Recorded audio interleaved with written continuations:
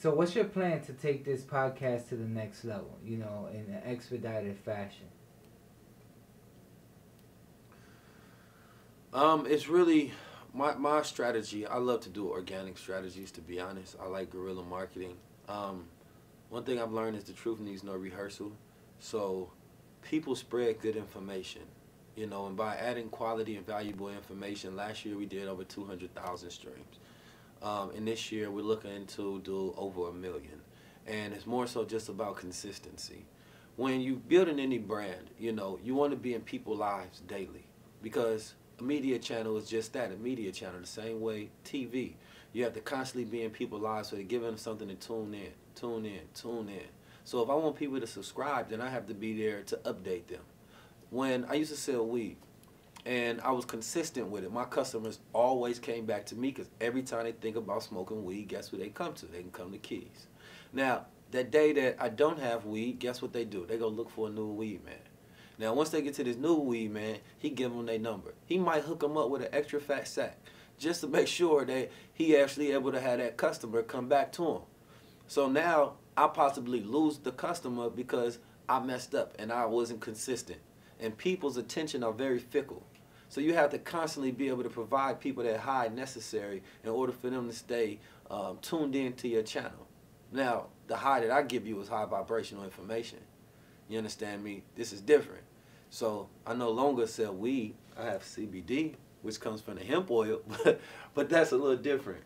But just speaking on consistency that everybody needs to have within their brand, every day you get up and like Nipsey say, you run that marathon. And you have to constantly update yourself to make sure you're utilizing the best tools so that you can be effective. You understand me? When you talk about aggregate efficiency, you're talking about the potential that you could be getting out your product, your service, your business, your actions. But how do you raise your aggregate efficiency? You understand me? How do you put 100 hours in and it actually gives you the potential of 50 to 60% return on the energy that you put out? There's too many people that work hard, but they don't get as much as productive return as someone else that they see kind of do a little less than them. Why? Because it's not about hard work, it's about smart work. You understand me? It's about the creative capacity that you have. See, it's a difference between the knowledge and the smarts. You understand me? Smarts is knowing how to utilize that knowledge in the best capacity. You understand me? So you don't want to just be a knowledgeable person because there's a lot of knowledgeable people who aren't smart because they don't know how to move. You understand me? You see knowledgeable people everywhere on Instagram and things of that nature, and they can't pay their bills, but they got all this knowledge. But then you see the smart people. See, they might not have time to be thinking about how can I sound the smartest on Instagram, but they think about how can I move the smartest in real life. And see, these two things are different. So with your brand, if you want to become effective and not just efficient, efficient is doing the thing you're good at. Effective is doing what's most important. So how do you do what's most important to constantly raise your productivity levels? For one, you need to study your analytics. You need to study your own moves and what your brand is. You have to listen to the customer feedback.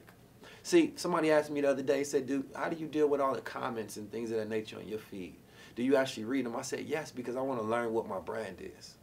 See, you market what you want your brand to be, but your brand becomes what other people perceive. I can sit here and tell you I'm the greatest speaker on the planet Earth, right? That's me marketing myself.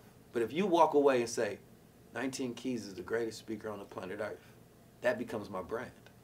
So when you market your product, how is it actually being perceived? What is your brand identity? Is it a smart brand? Is it dumb, ignorant? What is it?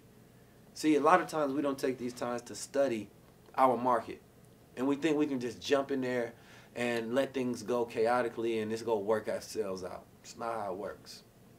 Every day you should be updating yourself so you can make sure that you're doing the best possible to get the greatest results.